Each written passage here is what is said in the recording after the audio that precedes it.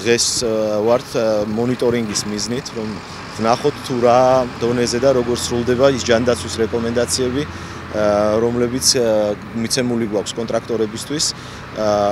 შეიძლება მთლიანობაში ვთქვათ, რომ სიტუაცია დამაკმაყოფილებელია, მიმდინარეობს დილით და ასევე საღამოს შემოწმება მუშახელის ტემპერატურაზე, ასევე იცავენ მკაცრად მათი კვების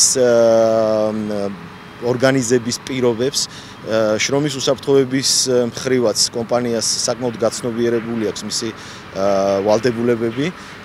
სამუშაოს ტემპი მაღალია, თუმცა ვცდილობთ, რომ ეს ტემპი ისევ გაიზარდოს და სრულყოფილად დავფაროთ მთელი მონაკვეთი.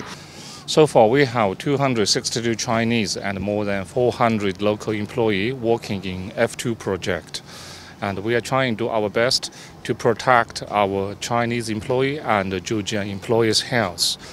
We distribute the mask to them every day.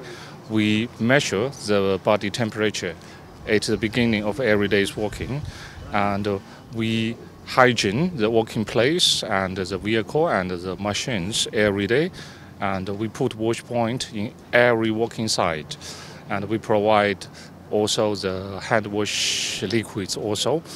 And we know it's a very hard time, but we believe we can work together with the government authorities, roads department, and the engineer together. We can get over through this COVID-19.